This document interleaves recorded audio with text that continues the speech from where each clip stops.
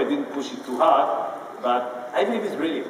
It's beautiful. I love this technology, and I believe, by the way, this technology is out to stay. I believe everybody will have to have this turbo technology in the microprocessor, otherwise they will not be competitive. So definitely we'll do it. I will be very much surprised if the rest of the ecosystem will not copy in different ways this technology in order to deliver it. Otherwise, when you move to more cores, your performance of single-threaded, dual-threaded, everything will just go down, and this will not be acceptable. Now, let me just show you one thing, which is kind of an animation, which is the two dies that we took infrared camera, and we took a picture of both of them, because it's a very short video. I didn't know how much time I'll have to spend.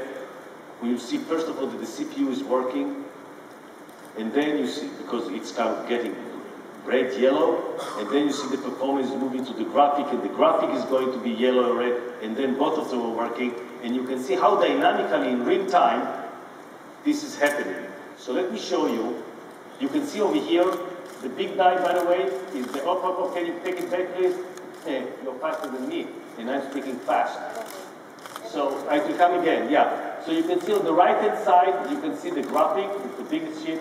On the left-hand side, you can see the Westfield, the microprocessor. You can see, by the way, where the execution unit with the high activity factor. This is the hot things.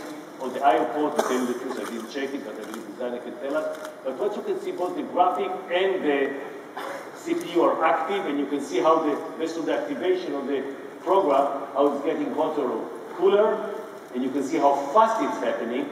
In a second, we'll recycle it, and you see now the graphic is very cool, the graphic is getting hotter, the microprocessor is getting cool, and you can see how power is moving from one device to the other device, and now you can take the extra power and throw it from one side to the other side, and this is the dynamic that's happening. In the real time, the measurement is every 5 nanoseconds. In the turbo inside the CPU, we measure it every 5 milliseconds, and between the die, we measure it several times a second, because again, the dynamic of the thermal overall is not so fast, but the drivers take care of it and manage it between the two.